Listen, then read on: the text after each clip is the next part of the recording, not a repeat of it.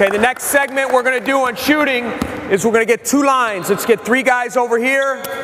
Let's get 3 guys over there. The ball is up top with me. This is a penetrate and kick series that we do all the time that works on our footwork, it works on our drive and kick, it works on our communication, and it's a lot of game shots. Okay, what we're going to do right now is we're going to go off the right side. I'm going to need a manager up here giving me a ball. I'm going to need another manager up here. We're going to work on a V cut where you got to work to get open.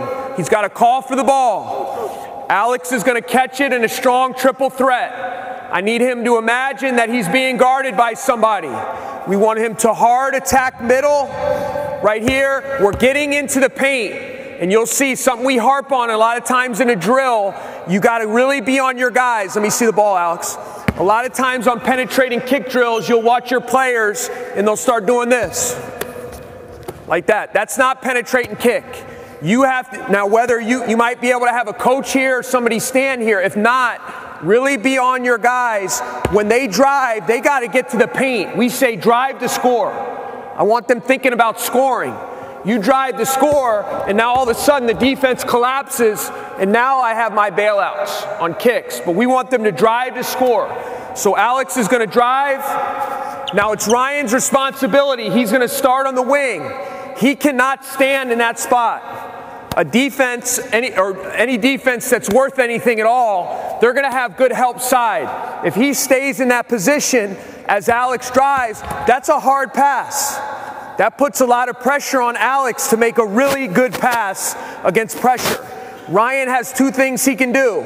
He can slide behind the ball and give him an outlet right there, or if he sees the defense slide up, he can chase to the corner, and again, just like we did, we say we want to be locked and loaded. He's got to get his feet ready, and again, he's catching it, and we're going to go with a catch and shoot.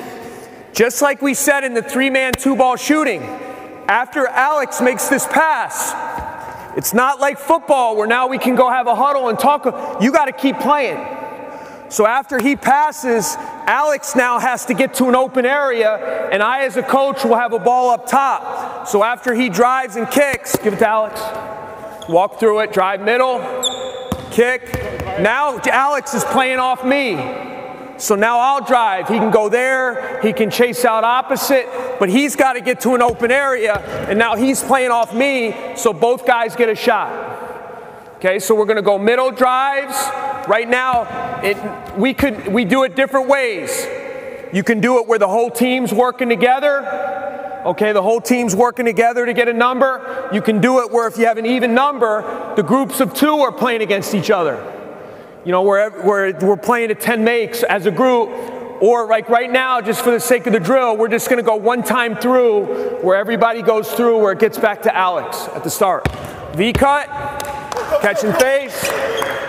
Middle drive, good, gets to the open area, good, step into it, shot. Next group, V-cut, catch and face, good, drive to score, good, do different things.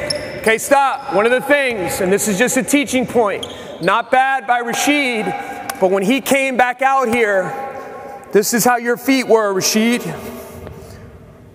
If you're going to shoot from there, I want to get 3 for it. If you're going to shoot from there, and that's where we want our guys to understand where the lines are on the floor. If you're going to shoot a shot from here, I might as well get 3 for it. So that's where we got to get behind the 3-point line, so when we step in, we're not stepping on the line.